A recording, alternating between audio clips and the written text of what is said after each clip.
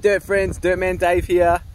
Today we're going to talk about rabbits. Yes, if you have fruit trees and they are nibbling at your stumps, you need to protect your fruit tree. Check this out. This is what I'm talking about right there. See those gnawing mouths? They love that because there's protein there. So they come and they get the nutrition from the skin of the plant. Now, that has made the plant actually die. If you look at the top here, this was a beautiful orange tree.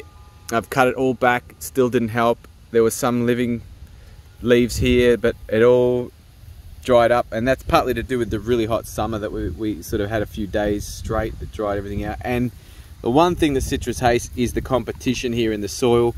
We've got too much weeds crawling up against it. They want a good 50 centimeters to a meter back of no grasses, no weed competition. So that's our fault, that's our problem, but I've accepted that and that's fine.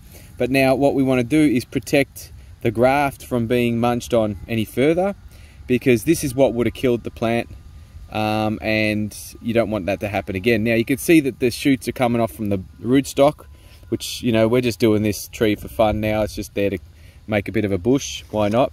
But a solution, what is the solution to protecting your trees? Well, what you do is you get a bottle, you cut that bottle from the top, you cut it from the bottom, do a slit down the side, shoom, and then you brace it over and around, and voila. If you want, you can put tape to close it off, but you'll find that does the job even with a little bit of an opening. But if you really want, sticky tape, masking tape, whatever.